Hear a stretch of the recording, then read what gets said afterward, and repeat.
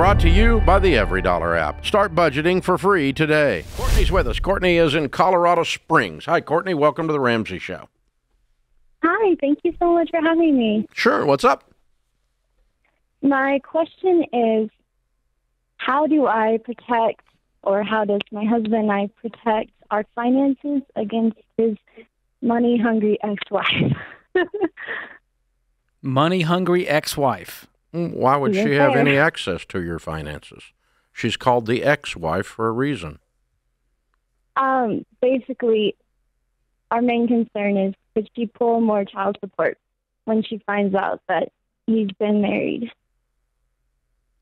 I'm sorry. Would she get child support increase because he got a raise? Is that what you said? Because we got married, could she take She doesn't get more because child he support because you got married. Child support's based on his income, not yours. Gotcha.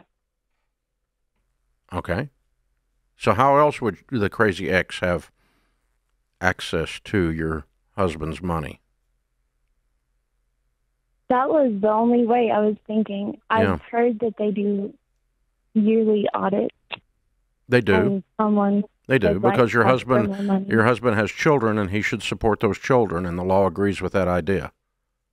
Correct. And if he gets more money as his income, he's supposed to give more to his children. That's not a money-hungry ex. That's just dad taking care of his kids.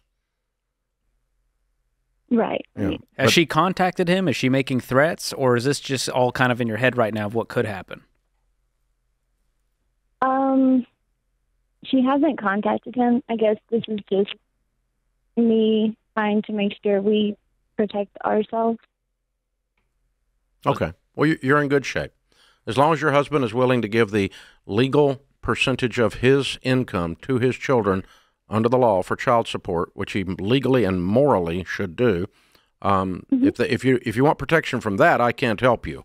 But as long as he's willing to do that, you don't need protection from anything else. She can't get anything else. She has no access.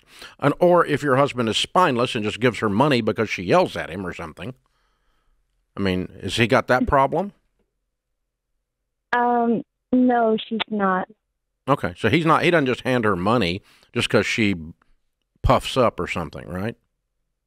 Correct. Okay.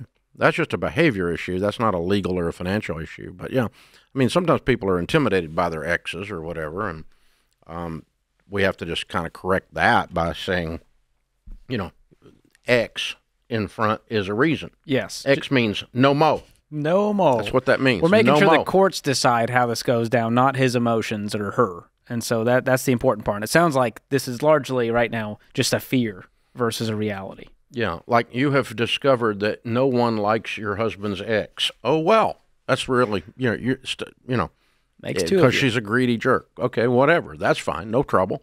But she's still over there, and she's the ex, and the only involvement you have is just around the children, and so we'll try to be nice and pleasant and give the appropriate amount of child support.